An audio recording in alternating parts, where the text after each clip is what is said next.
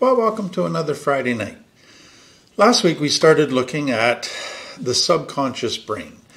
And my goal was to really help us begin to understand just how powerful it is, what it controls in our daily life, and because of complex trauma, how you can get a whole bunch of maladaptive programs in your subconscious brain that are running the show and causing you all kinds of trouble in adult life, and you're not even aware of why you're doing some of the stuff that you're doing.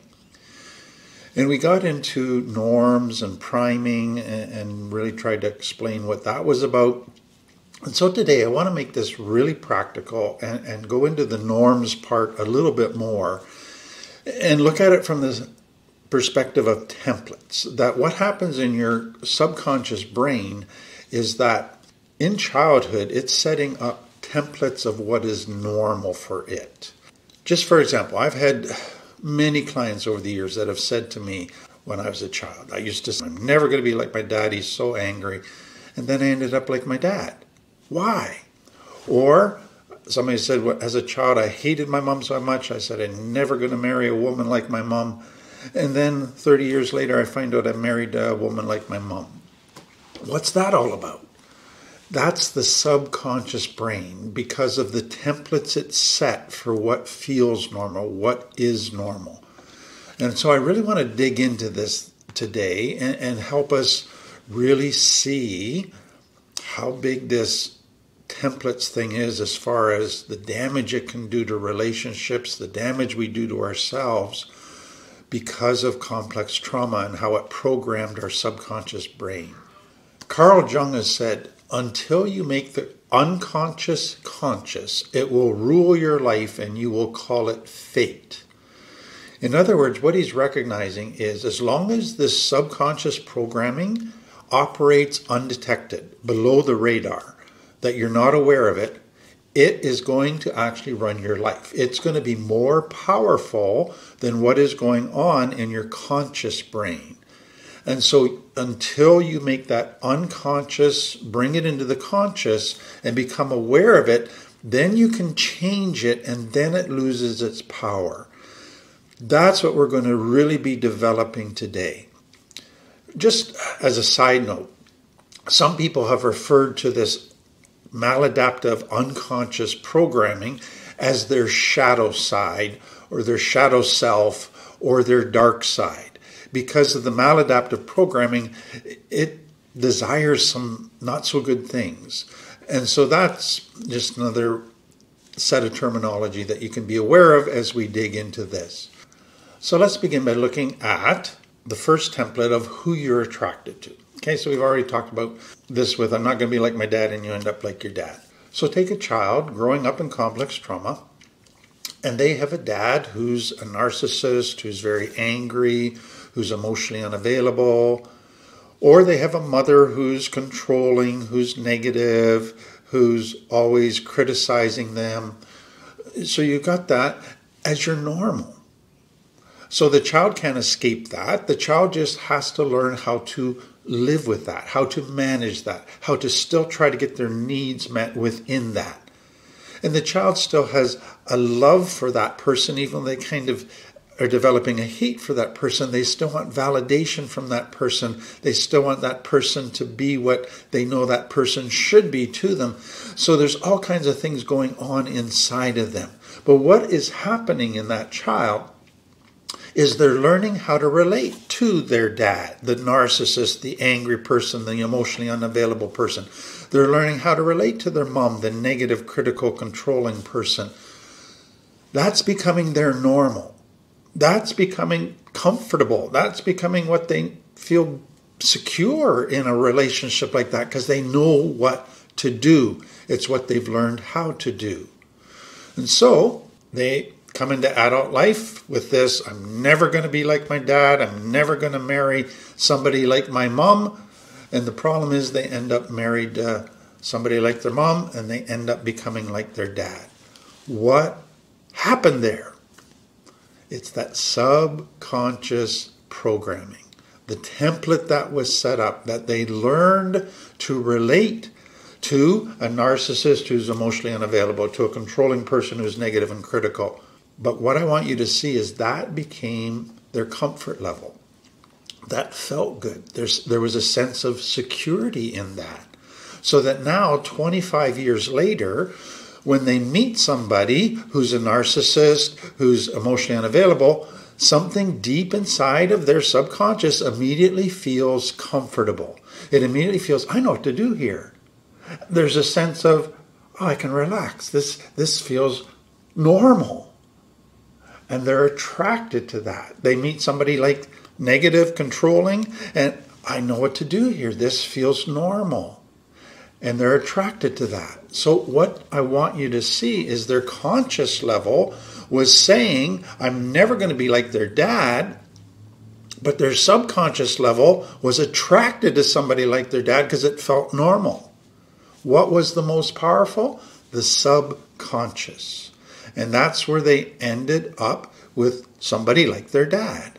And so that's why we say, until you bring that subconscious that you're not even aware of to the conscious level and be aware of what's going on, what that template looks like, you can't change it.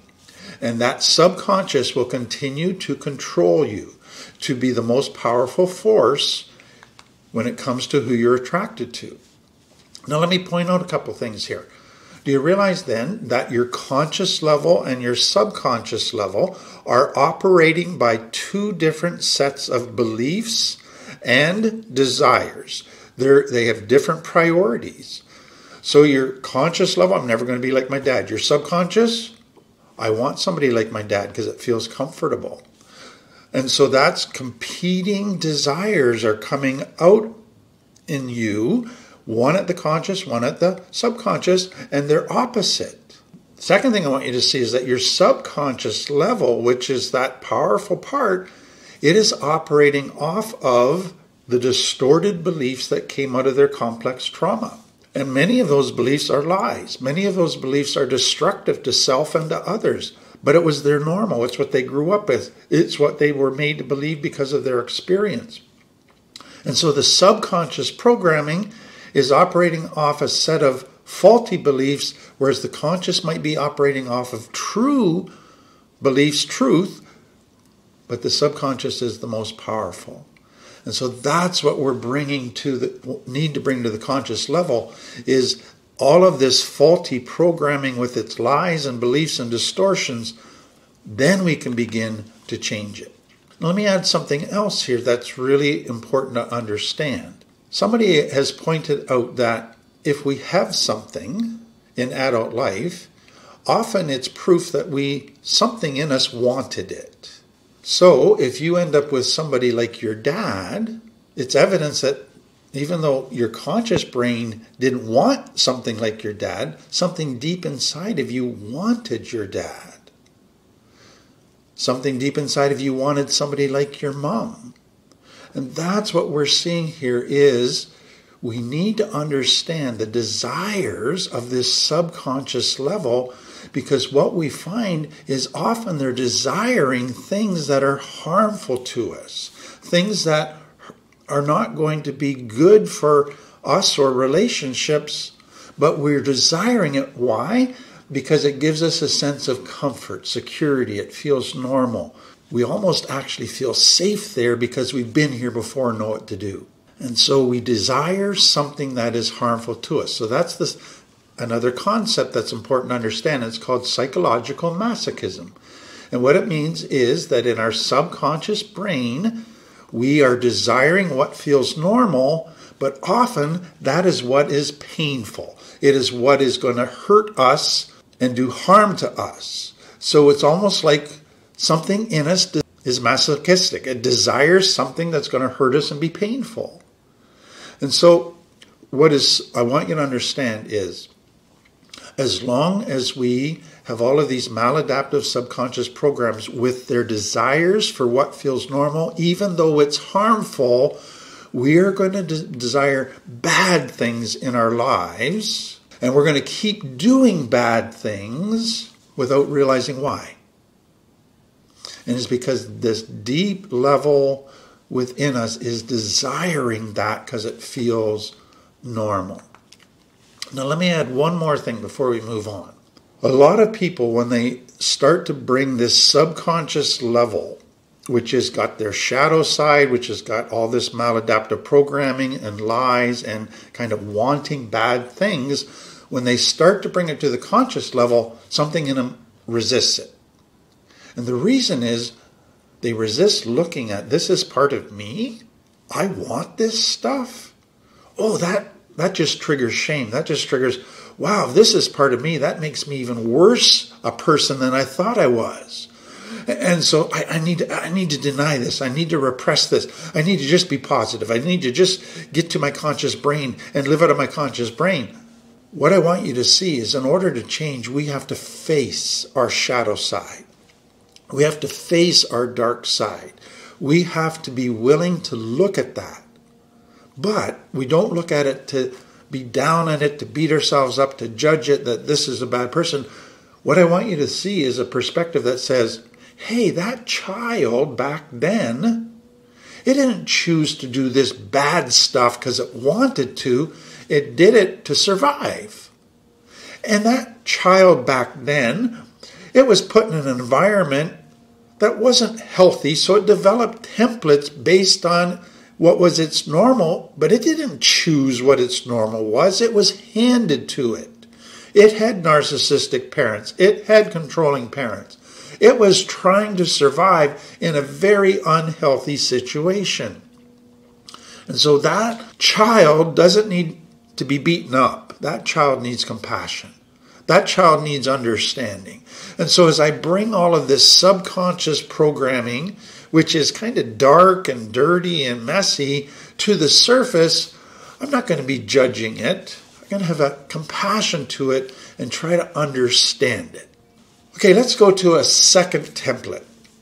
And it's how we got value.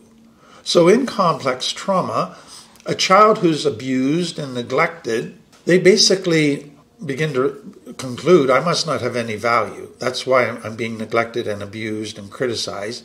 So I must be a zero. I must not be worth anything. So I have no inherent value. But I want value. So the only way I'm going to get value is to get validated for doing things, for performing, for my body, for my looks, for my brains, for my money, for my possessions, for my position. But I have to perform all the time in order to get value. So that becomes their value template. That value comes from externals. Value comes from performance, from doing, not from inherent. Well, then they get into recovery. And they learn they have value inherently. Their parents didn't recognize it or acknowledge it, but it didn't mean they didn't have it. So they start to consciously go, okay, I have value. I don't need others to validate me in order to have value. I inherently have value. I don't need to use my body or my possessions or what I do in order to gain value. I already have value.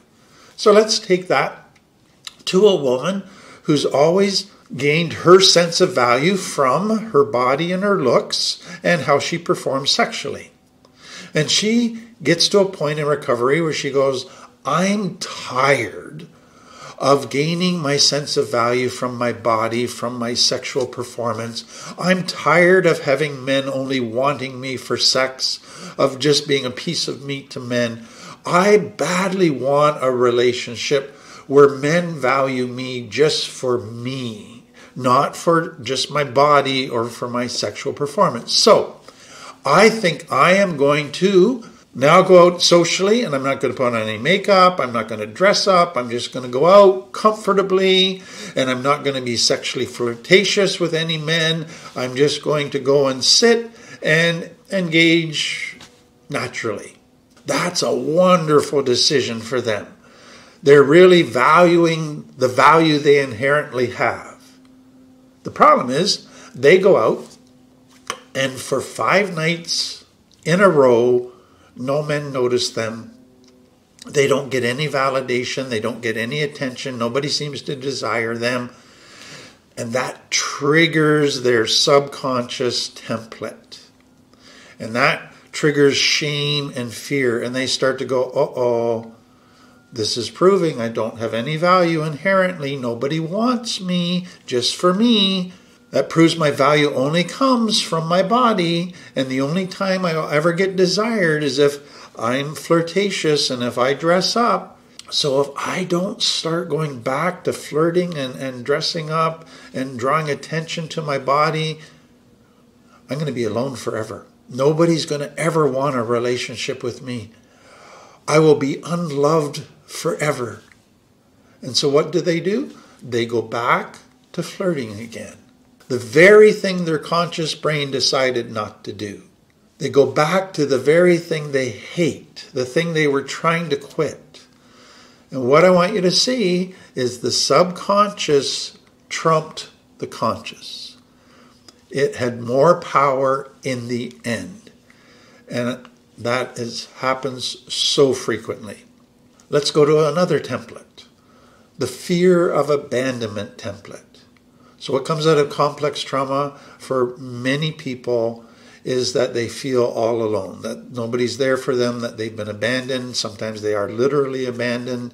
And what goes on in their subconscious brain is, if I try to be authentic, nobody ever wants to connect with me. They criticize me, they reject me, they make fun of me. So authenticity never leads to connection. It always leads to abandonment. So never be authentic. So that's their subconscious template. Now they come into recovery. They recognize that they have felt alone and unloved for years. They've tried to wear masks. They've tried to people please, but it hasn't satisfied them. And now they come into recovery and they begin to learn that true deep intimacy and love happens only when two safe people can be authentic with each other. And they go, yes, I get it. Authenticity leads to deep connection. But do you see that's the opposite of what their subconscious believes? And so you have your conscious and your subconscious in disagreement. But they go, okay, I am going to get into a relationship with a safe person. I'm going to begin to become authentic. And I'm going to trust that that person is going to accept me, love me. We're going to form a deep connection. And I'm going to get that connection and love that I've always been craving. But what happens? They start to get into a relationship with somebody. And they start to like this person. And it starts triggering their subconscious brain, which says, okay, you know what? Authenticity in your past always led to rejection. Don't go there. Because rejection and abandonment, that's the greatest pain there is. Just to feel like a zero, like feel totally alone, totally unlovable. You don't want to experience that again. So let's try a couple different things. Number one, don't totally open up. Keep on masks and walls and just kind of let them in so far, but not totally be authentic. And so some people go that route. Or open up, but let's be controlling of them and jealous so that we don't let them have any other friends, so that they only have us. That way they'll never abandon us. Some go that way. Others go, let's try to test them all the time to see if they still love us and that we're still the most important person. So let's create crises. Let's accuse them of different things just to see how they respond. What's going on there? Your subconscious is running the show based on the belief that authenticity will equal abandonment. Anybody that gets to know me will eventually abandon me. But what are you doing? All of those actions that you are doing, from testing a person, controlling a person, from keeping walls and masks in place, is you're driving the other person away. You're creating the circumstances where they're going to eventually abandon you. You're creating the thing you're trying to prevent. But your subconscious brain is running the show. It is trumping your conscious brain. Another template. Not all of you will have this, but some of you will.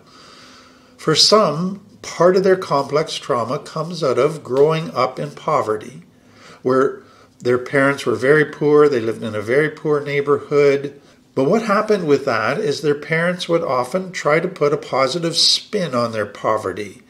That we've learned to be content with what we have. We give away. We don't need what all those people who are self-indulgent need. And so there's a whole bunch of stuff that they do to try to justify that being poor is actually righteous.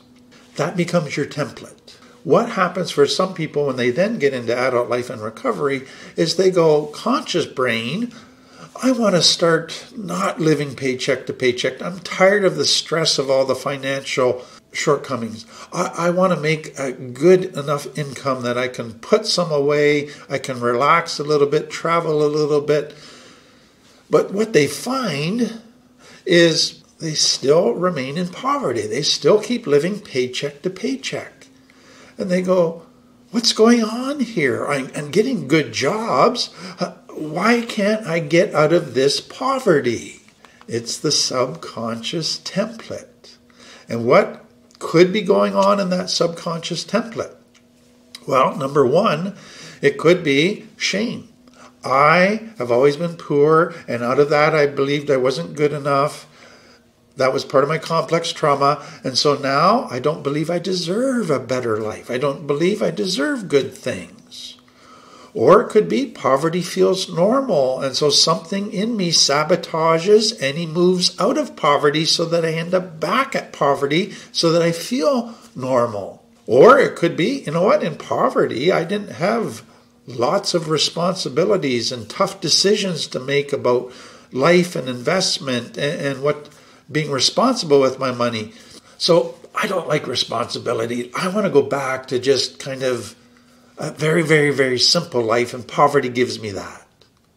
Or for some, my parents not only were poor, but I didn't have any tools taught to me about how to handle money. And so now when I get money, it just creates so much stress because I don't know what to do with it, and I make bad decisions with it because I don't have tools. And I don't want to learn all those tools. It's just too hard at my age. So let's go back to poverty. So what you find is the subconscious has trumped the conscious. And it keeps bringing you back to what feels normal, even though you're trying to get away from that. Let's go to another template. Many that come out of complex trauma, because they couldn't fight or flight, they learned to fawn. And that was people please. That was don't set boundaries. Don't say no to anybody. Because if you say no, they might get mad at you. Or if you say no, they might not like you anymore. And you need them to like you, so become a people pleaser. Always do what people want. And that became their normal. That became their template. So give up your needs. Give up your rights. Make sacrifice, sacrifice, sacrifice. That's the only way you're going to get people to like you. That's the only way you're going to get your needs met. That's going to be the solution to not feeling good about yourself, is if you get everybody else to like you. That's their subconscious template. But they get into adult life and recovery, and they start to realize this people-pleasing and not setting boundaries and not saying no, people are using me. People are taking advantage of me. I'm burning out. I'm developing resentments against people. I'm tired all the time. I'm not taking care of myself properly. I got to change that. And so their conscious brain makes that decision. But then they find they can't. For some reason, they're still not setting boundaries very well or enforcing them. They're still people-pleasing. What's going on? Why can't they stop this? Subconscious template. What's going on inside of them is, I still need people to like me. I'm afraid that if I stand up for myself, everybody's going to be mad at me. And I just don't have the strength or backbone to stand up for myself and say, I need this. This is my right. And so I keep going back to, I need everybody to like me. I need everybody to like me. And so the shame stuff, the fear of people not liking me and abandoning me, causes the subconscious to trump the conscious. That happens for so many people over and over again. Okay, so let me keep going on with other templates. I'm just going to speed it up a little bit. A lot of people have said to me over the time, over my years in working in this field, I got to deal with my anger. I'm having all these anger explosions. So at a conscious level, they got to stop this. But then they're not successful. Why? Because their subconscious template needs anger. It needs anger so that they don't feel other emotions. It needs anger so that it's kind of a guard around their heart. Nobody can hurt me if I'm angry and I'm lashing out. It allows me to control people. It gives me energy. It allows me to feel self-righteous. And so anger is their default norm, their template, and something in their subconscious has to go back to feeling anger to feel normal because it gives so many benefits, they think, even though it does so much damage. Another one, so many people go, I gotta stop overeating. I gotta stop using food to numb my emotions. So every time they're feeling stress, every time they're feeling anxiety, every time they're feeling depression, they eat. They overeat. And they're beginning to get really tired of it. And so they've tried different diets. They work for a little bit, then they don't. And so now they're basically at a point where they go, I got to stop this. But they can't. They're not successful. Why? Because the subconscious templates, what do they say? I need food as my medication for unpleasant emotions. So if I'm feeling guilt, if I'm feeling shame, if I'm feeling lonely, if I'm feeling anger, if I'm feeling frustrated, if I'm feeling fear, I need to eat as a way to medicate and not feel those things. It's my distraction. It's my medication. And that trumps what their conscious brain wants to do. Another template that many have is around chaos. So you grow up in chaos. Chaos becomes normal. You got stuff falling apart all the time, stuff blowing up all the time. You got people angry at each other all the time. You got a messy house. You got disorganization. You got lack of routine. You just got people going all over the place. That's your normal. There's always a crisis. There's always something going down. Then you get into recovery and you go, wow, I don't want to live like that anymore. That is just awful. But what's your subconscious template? I need chaos to not feel bored. I need chaos to not feel other emotions. I need chaos to be distracted from my problems and I can just focus on my external problems. And so your subconscious is drawn to create chaos in order to meet what it thinks is its need, that desire for chaos. Your unconscious trumps your conscious. Another template, control. Many people coming out of complex trauma where their needs weren't met begin to become controlling in order to try to get their needs met consistently. If I'm in control, I can get my needs met. I won't get hurt. So they become that way. And then they're that way with their children. But then they notice their children are starting to rebel. They notice that, okay, this isn't healthy. This is not good parenting.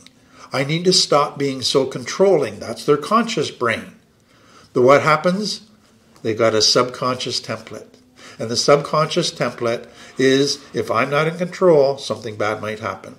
I might fail. My kids might fail. I'm going to feel terrible. I'm going to feel like a failure. I'm going to look bad. I got to remain in control. And so the subconscious trumps the conscious. And they continue to be a controlling parent even though they see the damage that it's doing. Okay, let me just add a whole bunch of other ones that might apply to you. You might go, I'm so sensitive, I got to stop taking everything personally. That's your conscious brain. But then, for some reason, you still take everything personally. That's your subconscious template, that everything's about me negatively. Another one, I got to stop habitually seeking approval.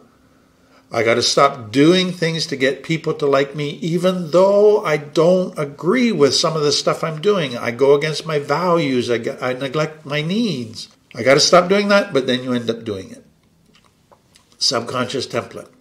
I got to stop picking a fight with my partner just when everything starts getting good with my partner. It's like I keep sabotaging good stuff. Conscious, I got to stop doing this. Subconscious, I'm going to sabotage because I need it. I got to stop disliking myself and my body, no matter what shape it's in. And so for some, I need that body in order to get attention. That's the subconscious. Or they were always told by their parents, no matter how pretty they were, how ugly they were. And so subconscious templates that are there that is now causing all kinds of problems. Or I gotta start being more creative. I want to be creative. But what I find is I keep avoiding creativity because every time I'm creative, I hear my third grade teacher's voice in my head criticizing everything I try. That's the subconscious template. That keeps sabotaging any creative events that you have today. Or another one, you have these great plans for the future, but you never get around to doing them. Why? Subconscious programming that somehow keeps you from pursuing those goals, getting your hopes up. Another one, the victim template. I have to stop blaming everybody for all my problems in my life. So my family, my boss, my spouse, my employees, the government, the blacks, the gays, the straights, the whites, the Jews, the Christians, the capitalists, the hippies, etc., etc., etc. I have to stop saying it's all their fault for all my problems. But what's going on? The subconscious brain wants to be a victim. It wants to feel helpless, even though your conscious brain doesn't want to be in this helpless state, this victim mentality. Subconscious trumps conscious. So those are a whole bunch of different templates. Now let me just take it a little different direction, and I hope this will just help make some sense of stuff for you. Take, for example, a term that we refer to as transference. So transference is when, and you may have gone through this, you meet somebody and all of a sudden you just don't like them. You have immediate dislike for them. You don't know why. It's often because of a subconscious template. Your subconscious is picking up some clues that that person is like the aunt that used to be mean to you or that you just were always criticized by. And so now you meet this person and your subconscious immediately doesn't like them because it's transferring certain characteristics that they're displaying and connecting them to your aunt. All happening at a subconscious level. And that happens all the time with people. So transference is another template effect. Another template effect is what we call the halo effect. And what that really means is when you meet somebody and all of a sudden it's like you put a halo on them. They're just something in you just likes them. You just like something about them and then conclude because you like that thing about them. So let's say they're very pretty or they're the same religion as you. All of a sudden you then assume they must be better than other people. They must be more moral than other people. They must be nicer than other people. They must have all of these certain standards that you just assume. That's the halo effect. And so it's when your initial perception of somebody is positive because of some external fact about them, you then conclude all these other positive things about them. And you could be totally wrong. And so sometimes it's referred to as the physical attractiveness stereotype. So what is beautiful must be good. And so you meet somebody that's just stunningly beautiful, and then you just assume they must be virtuous, wonderful, kind, loving.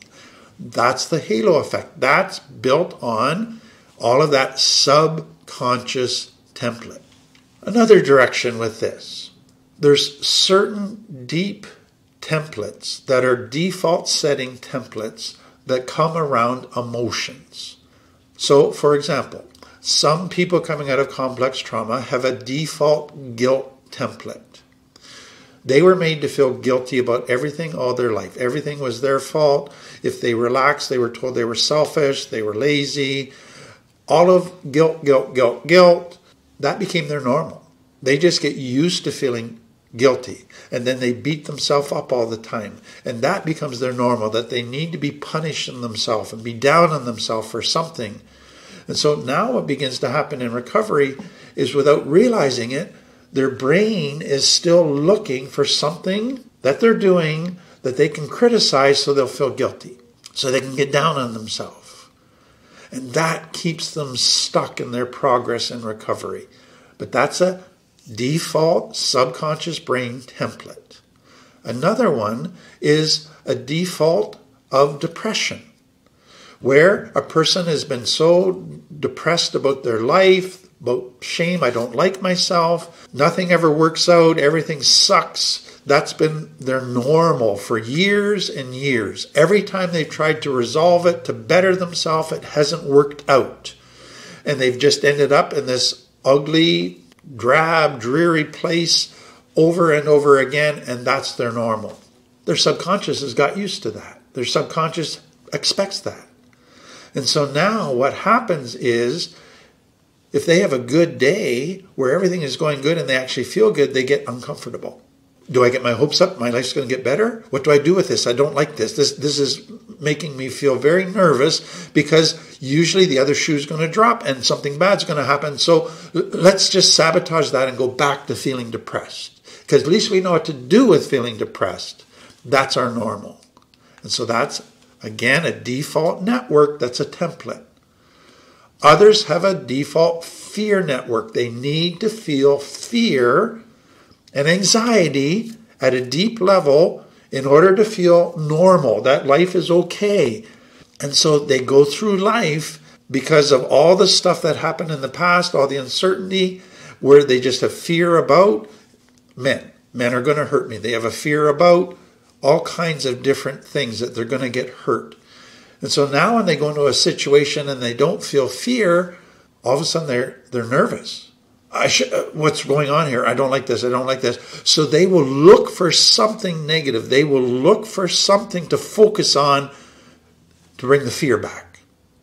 And so if you take it in the context of a person who develops a fear of men because all men in their past were unhealthy, were hurtful, were abusive, and now they come into adult life, and let's say they meet a man that's super safe, etc., but their fear says, no, you can't open yourself up to that. You might get hurt again.